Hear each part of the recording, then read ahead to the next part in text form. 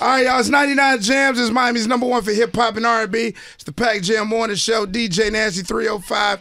CeCe Doin The Most. What up, Tom? Hanging out, holding it down for Super Cindy. And we got a special guest. Yes, we do. In the building. You. I don't know if I want to say guest. I mean, you are family, but boy, you are one of them guys right now. Mr. Kelvin Hunter hanging out with us. Hey, what's going on? How you doing, man? I'm good. Sunrise to everybody. Positive vibrations. That's what I'm talking about. You hanging out in Miami? Yeah, I live out here now. So this is home. This is home. There's no way this is home and you not pass through here and not see the Dade County ambassador, sir. That does not happen. Well, 2 years ago, I tried to get the Dade County ambassador to get part of this Waffle and Yankee Fitted Fest that I threw out. And he was busy doing the classics, so I definitely was. Okay, I came. So that's you behind the scenes doing that? Yes, that was my event. Yes, it was. Okay.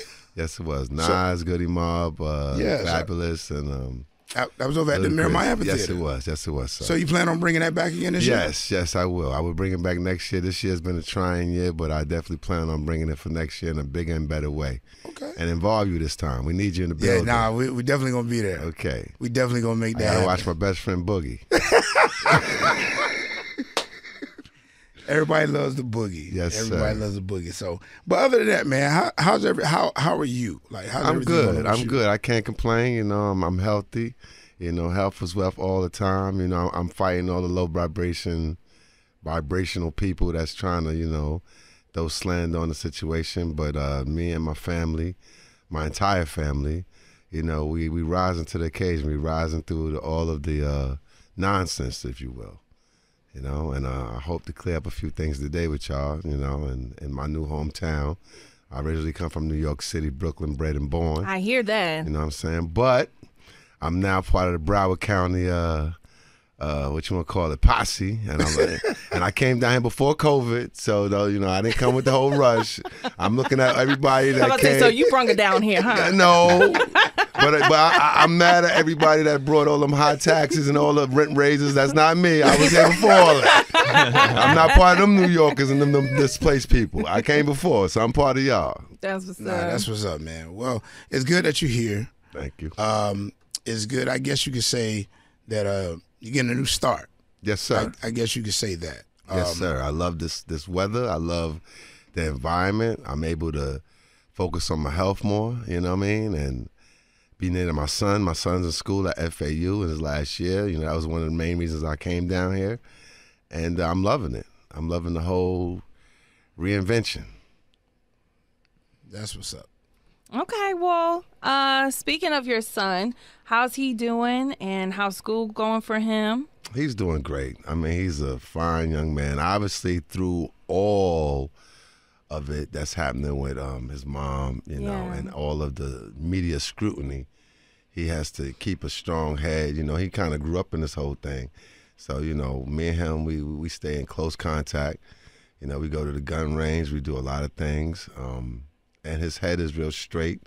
I try to keep it on the straight and narrow, you know what I'm saying, so he don't get too caught up. I want to touch on the fact that there's been a lot of misconceptions and negatively printed and wrong stuff about what he's going through in terms of all that nonsense. I don't know what you want to find out or know. I'm here to answer it, but just on a whole, it's just been all wrong. Well, I know I saw something that was sad the other day by People magazine. They said that he was evicted from one of his apartments down here in Miami due to unpaid rent. So I just wanted to see if he was all right. Are you down here to help him with housing? First of all, let me be clear about something. He's doing great. Mm-hmm. He's probably still living better. He's blessed. He's probably still living better than most. At the end of the day, that whole situation, his mom purchased the apartment. Mm-hmm. Well, first of all, let's rewind. He had some security issues at the place he was living at in Miramar. Mom's purchased an apartment where she planned on spending more time down here. Obviously, from everybody seen in the public, they see what's been happening and the whole digression of that. But in the midst of all that, she still purchased the apartment for him and her. and planned on spending more time down here. She wasn't doing as much. Things kind of spiraled a little bit. I didn't really know about it until after it was done. You know, I lean on the side, you know, obviously we've had a very public divorce. I lean more on the side of a real practical person. I come from Brownsville, Brooklyn. You know, I grew up in the projects, so it's like you don't need as much. I don't care how much we've been blessed with. Yes, we worked hard. We both have worked hard to provide for you, and you're a blessed child. But, you know, in the midst of everything that was happening, she obviously went way above and beyond because of her and her security issues that she has to purchase this apartment, and he was part of it. And he didn't really need all of that. And when everything happened, you know, the banks froze everything up. Yeah. He was not in a position to pay $10,000 a month for an apartment. He's a college student. Exactly. Dang. Well, he was led to purchase that, but at the end of the day, I'm gonna be very transparent with y'all because I feel like we family. That was more of his mom's whole doing, and I'm financial people. Well, I have my financial forensic accountant auditor here, Eric Pettis, who's gonna be on the back of me and make sure I say the right things. Right. If you want to lend to the well, basically, just to elaborate a little bit on what Kelvin's saying is that her financial people led her to attempt to purchase this property. We haven't uncovered yet who exactly the property belonged to, but it wasn't initially a lease situation. It was a purchase situation. So unlike many families that have means, when your kid goes to college, it's not uncommon for people with means to go and buy something in the area that the kid's going to go to school. Right. Okay. Particularly in South Florida where, you know, folks want to have vacation homes. So it's not unusual for a mom in that position to be able to buy a property.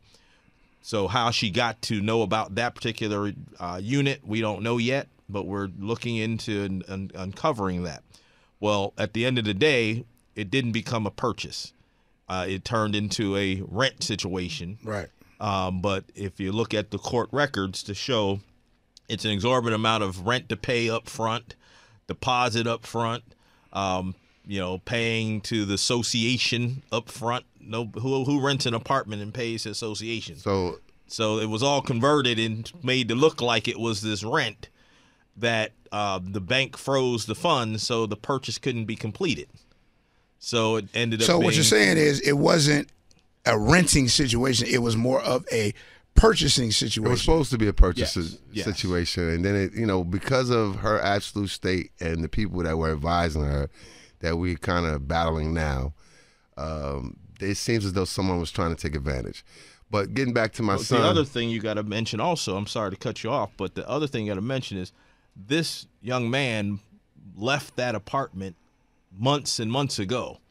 This story just came out as a way to discredit Kelvin as well as his son in their journey to get some understanding of what's happening with this money. Right. So, I just wanted to just ask a question. So, are you saying that Wendy was, like, did she understand how you explained it? Did she understand that's what this situation was? And if not, then is that why you're saying people are taking advantage of the situation? I feel like at the time that the purchase was happening, there were a lot of issues that she was dealing with. Right. She's in a much better space now. Good. And the advisors and the people that were around her, you know, after I departed, have been doing a plethora of things to get to the bag, so to speak. Okay. And getting back to my son, he's in a great space. You know, he kind of needed a reality check. Okay. You know, it was very fortunate of him to be in that plush building with all the rappers and all the celebs or whatever. But I, for one, would rather him be on campus or living with roommates and trying to pull himself up like any other normal college student. Right, just living normal college life. Yes, and he's back down to that reality in a sense. He's still blessed. He's had that reality check. He's working, and you know, I'm just, you know, I'm not happy that his name is being smeared and slandered all in this in the media, but for the most part, he it was a wake up call for him, and he's doing fine now. So how was regardless of whatever is going on in the media, and I'm talking from a dad perspective because I'm a dad myself. Right. How was the relationship between you and him? Forget all the media, forget all the scrutiny. Just this is Kelvin and my son, you know Junior. what? Like how was that situation? Today, that's my pride and joy. Look, that's my firstborn. He's a spitting image of me. We are great. We've had a road. I mean, of course, I know you've had. We've had a road, and I didn't want to go down that road because, again, as a father, like I couldn't imagine going through that road that you went through. Right. I couldn't imagine that. It was painful. It was very painful. It was trying. I have all the faith in God. I've always, and it's funny now he's going to church and he's understanding spiritually where he needs to be as well. And I'm so happy about that. But in the beginning, it was rough. It was very public.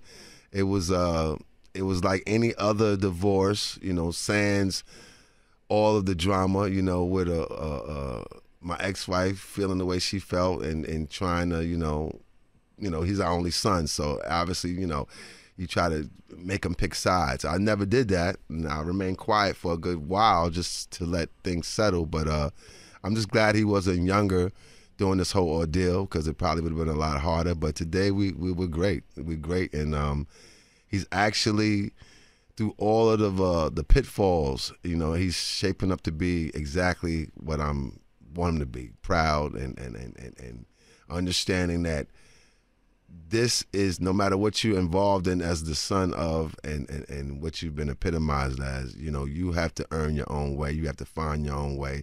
You have to become your own man. And he's becoming that. He's becoming that wholeheartedly. I'm proud of him. That's good. That's good. Yeah. That makes me feel, as a dad, again, coming from a dad perspective, that makes me feel a whole lot better about your situation. Yeah, we eat dinner every Sunday. He spends the night at my house. We talk, we chop it up. I give him game about all that's happening. I actually want him to come here today with me, but he's feeling a little, and I need him to feel in a great space, so I said, look, I'm gonna hold you down, but I need you to understand, when the heat comes, you have to rise to the occasion, and we're gonna turn this hate into great. You know what I mean? And, that's what I'm here for. I usually stay behind the scenes, but when it comes to what's happening to my entire family and the attack that's happening, it's not just with me. I can't stand and just watch it happen. Right. And knowing I was such a great part of this legacy and this history and this pop, we got to still hold the flag up. Say less. Yeah, well, we definitely don't hate you. So Thank I just you. want to put that out there. You but don't. I don't hate you, but I do know I have a job and I ahead. have to ask the questions that the people will love answers to. But I'm here. like we could do it all in respect and be Go ahead. great. So I do notice you're calling yourself the king of the purple chair. King behind the purple chair. Okay. Excuse me. And a lot of fans have been saying the king behind the purple chair. So just tell our listeners Of and power. everybody. Huh? The king behind the purple chair of power. That was the exact title. Okay. Well, explain. That's referring to the Wendy Williams and the show and the empire that y'all both made. Listen, what's crazy? When they first came to me with the title, and Kelvin Collins, who was a very prolific, great writer, he did a great job.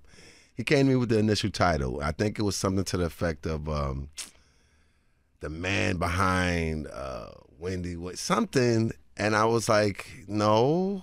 I'm like, first of all, let's talk about the chair for just a second. I don't know anybody else in daytime television or even in nighttime, maybe Johnny Carson's couch, that epitomized a piece of furniture that became so iconic to people. And yes, it was gifted. Prince realized, like most people, that Wendy was the only person in daytime and nighttime or nighttime that had the longest monologue for somebody in television. So that means David Letterman, Jimmy Fallon, you name it. Are you speaking of like the Hot Topics? I'm talking about the monologue, the Hot Topics segment, which you call Hot Topics, the monologue where someone is sitting there with her, it was 24 minutes, between 18 and 24 minutes. She sat there in that chair, captivated the audience. Yes, she did. With her personality, with her swag. And no one, not a man, no woman, not a group of women, can say that they hold that same title. Facts. That is a powerful situation. So now, when I'm talking about the purple chair of power, it was really to lend insight to how powerful that chair was and who sat in it. Mm-hmm. Now, when it comes to me being behind it and being the king, to the queen, who I consider still a queen of daytime media, you know, we can give it to Oprah, we can give it to a few other people, no slight to who's there now, but what she did, she defined a whole situation and carved out a whole situation for daytime television. If it wasn't for her, there would be no Real. The Real, you know, no disrespect to those women, but they only existed off of Wendy controlling that time block for Fox Television, which was powerful within itself. She did not come from or was cultivated from any beginnings. Like you see most of the daytime people, like Kelly Ripa, she was all part of the daytime soaps, and they did sitcoms with her, and Ellen was the same way, and we can go on and on. Wendy came from radio, this room, right, where it's theater of the mind, and how she obtained that position by captivating a week's worth of television on the local morning show to wow the numbers was what started the 6-week sneak peek test, which since that test, there's been about 200 to 300 people to try that same test. The Kardashians, Kris Kardashian, you name it. Wendy was the only person to succeed in that test. The Real did with the Telepictures television behind them, but they wanted to position her, that show, behind Wendy because Wendy was so strong. So now, thus coming back to the title, the Purple Chair of Power is just that. Me being the king behind the queen to help, I want to say the right words, to help mold what her talent was and become a show and become become a common denominator of every department when it comes to that show, and immersing myself, my family, and what we gave to that show. I'm not proud to say it was kind of like the demise of my personal life and what the car crash that came with it, because we dedicated so much to it. So yeah, I'm going to stand behind the fact that I was the king behind the queen of the powerful chair that still and will always be iconic. But I mean, I would think you would say that too because that was your wife, correct? Yeah, well, people want to know why I said it in the business sense. I mean, when it comes to personal and what I stood for as terms of being the king to her queen, of course, you know, it never was supposed to be me there permanently the way I was. You know, I represented her and managed her and wanted to get things started with the show, to get her in position, because that was my wife, that was my people. You know, from a hood perspective, that was my girl. And like, if we walk in the hood and your girl is out and look, you my girl, ain't nobody messing with you. Look, let's hold it down. Right. So that's what it was supposed to be. But it turned into be, I don't want you to go. I need you to be here. Look, you know, we got to watch out for all these vultures, these snakes, these salamanders, these sidewinders. Like, you know, hey, I need you here. So I stayed. And, you know, unbeknownst to the people that, the production company that was there trying to always divide and conquer, you know, we were forced to be reckoned with. And, you know, it was what it was. Well, you did eventually end up leaving the show, correct? Or stepping back? I was fired because I got a divorce. Okay. And you said that exit was like the decline for the show. The show started slowly, not just like it just went down the tubes, but it was just a slow decline of things not working. People weren't doing what they were supposed to do. However you want to speak on that. But I guess I just would like a little bit more clarity for those who are not in this business. You know, radio people, TV people, we could probably understand what that means. But for the fans who tune into Wendy and she's still doing Hot Topics, she's still talking about the things everybody wants to talk about. What did that mean when you say once you was let go, the show declined? Well, first and foremost, like I said, personally, you know, what we were going through behind the scenes was a lot. I mean, I take accountability for my actions, you know, for what's obviously out there. But what we was going through when it comes to our health issues and whatnot, it was a lot. And it was solely on me from a personal standpoint of that being my wife at the time. Now, the show was very aware of all things. And now it's obvious that they had no real compassion for the person that was really, pioneering, that not just that show, but the whole company. Today, Debmar Mercury, there were no successes within their tenure of doing all of the shows and the businesses, and they had the Nick Cannon show, unfortunately, that fell by the wayside, which was also something that I want to say, if it wasn't for what was happening with Wendy and me telling them to go grab Nick to fill in for Wendy, they wouldn't have even been trying to do business with Nick. But so you helped Nick get well, on no, TV. yeah. I want to say I helped okay. I helped the relationship with that. I feel like when everything was coming to a head with us personally, that they could have took a different approach at trying to salvage the situation. I know it was a very unique situation. The only people that I know was similar to what me and Wendy was doing was Dr. Phil and his wife. And they've had a long run. That's the only people I can compare it to. That's a good comparison, yeah, because she's always at the show. She's always supporting. I think she even has like little segments where she will speak in front of the camera from time to time. Well, I don't know what her executive role was. I want to say she's an executive producer, but I took the role of executive producer very seriously. Like I didn't go home when Wendy went home. Like I made sure this is my people's, this is my family, this is my life. Like y'all gotta get this right. Y'all gotta have my people's looking right. So, I think because of the pressure that I always kind of put on the situation to make them represent and project our people in the right light, they always looked at me as like a enemy. And when the opportunity came through my own actions, instead of them pulling us into two separate rooms and saying, all right, look, we know what y'all going through. We know that, obviously they're concerned about Wendy and how she's feeling. And I can understand, as a woman, she probably was like, F that dude, I get it. But what was working was for a reason. So I think it was their job to put us in separate rooms and say, listen, we need to make this work. We need, Kevin is still a respected producer, like the other executive producer we had there, the showrunner. And I wasn't just there in name only. I immersed myself, and like I said, in every department. I solved many situations. There were many situations where they didn't know how to deal with our people and our culture. And we had an HBCU situation that imploded when Wendy said the wrong thing. I had to single-handedly get Roland Martin on the show to kind of quell that. There was the whole Aaliyah situation. I can go through a number of situations. I mean, Wendy.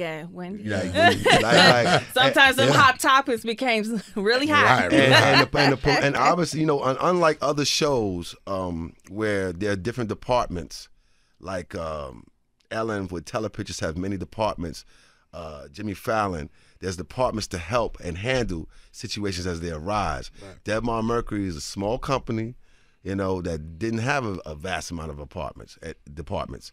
And their publicity department, I want to say, was weak. And their method of dealing with issues was, just let them work themselves out. And, with our community, you can't do that because they will kill you. Okay. Right. So in this situation, instead of them pulling us in the separate rooms, and trying to work out a healthy resolution so that the show still maintained, they looked at it as like, here's an opportunity for us to get Kev out, and we could get the leverage on Wendy that we would like. At the time, Wendy was vulnerable. People don't realize, or they might remember, that she was just coming out of a rehab and the whole situation then. And I was, pioneering all of her recovery efforts at the time. And, they did not take the role to say, all right, even if we need to get Kevin out of the way, let's make sure Wendy is supported in every way, shape, or form possible so that she can soar. They didn't do that. They just looked at it as, let's just get this dude out the way. And they did. Yeah. And obviously, the sharp decline that happened, because they took for granted a woman who, yes, she was mad. Yes, she had every right to be mad. But like most real, I'm not gonna take nothing away from her decisions or what she wanted to do, because I allowed her to be mad. I never said anything bad about all of it, including what she went on the air and said when she was extremely mad. But like most men, I want to say that's with a strong woman and a strong alpha male, you get mad and then you get to a point of some type of understanding. Me and her didn't get a chance to do that because so many people got in the middle of that. I feel like they didn't realize that even though maybe we would have been destined for divorce or what have you, that we still had the room to still work with each other throughout it. And they did not want that. They didn't give us the opportunity to do that. They constantly stayed influencing in her ear, while again she's very vulnerable, and it was sad. You know, I'll be honest with you, and a lot of people don't know this. We actually had a conversation in the midst of the divorce proceedings, just me and her privately. And I asked her, I said, look, do you still want me to work with you? And, you know, she was mad like a woman would be personally, but she was like, yes. And I was like, okay, well, we don't have to go through all this money stuff. It's never been about money with me. She knows that. You know, I mean, I'm glad and blessed that, you know, we acquired what we acquired, but, you know, I'm a hustler. I'm an entrepreneur. Whatever I don't have, whatever is taken away from me that God don't want me to have, I'm going to get back. Like, I don't have no problem. That's why I walked away from the divorce as fast as I did. I had the fastest celebrity divorce in history in a year. And, you know, I put it in God's hands. But at the time, you know, she was like, yeah, I do want you to work with me.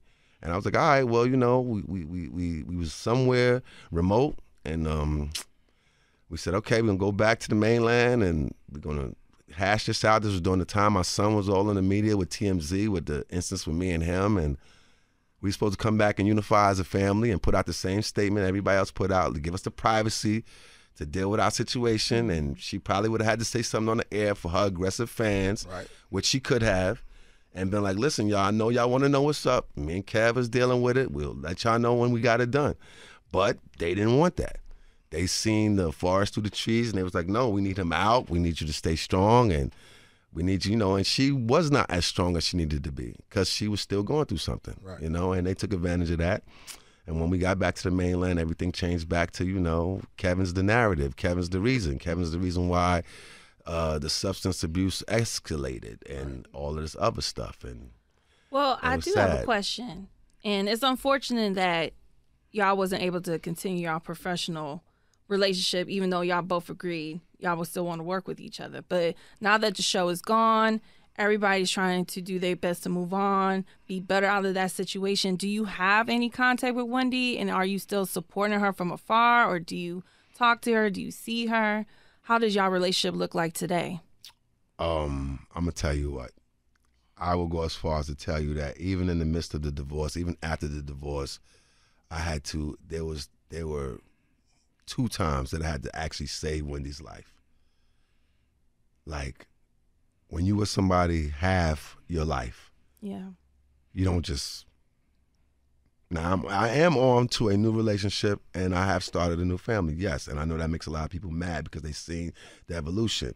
But when it comes to her and what we shared, my son's mother, you know, I don't have no hate.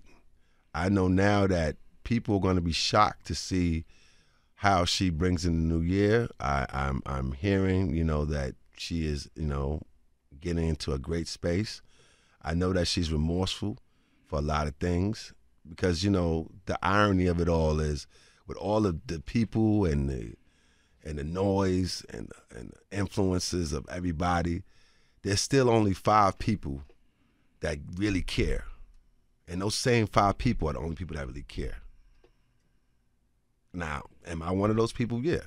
Do I have to care from afar and not up close? You know, because she has to find herself like I had to find myself. Like we obviously were tethered together and we were running, but at some point, and I want to say at the inception of the show, well, what we put into the show, we left out of the foundation of our family. We took away from our family. And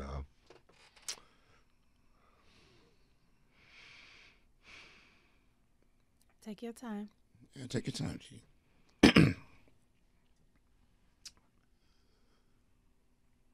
I want to let people know that we still only human. Humans make mistakes. Yes. They make mistakes. Mm-hmm.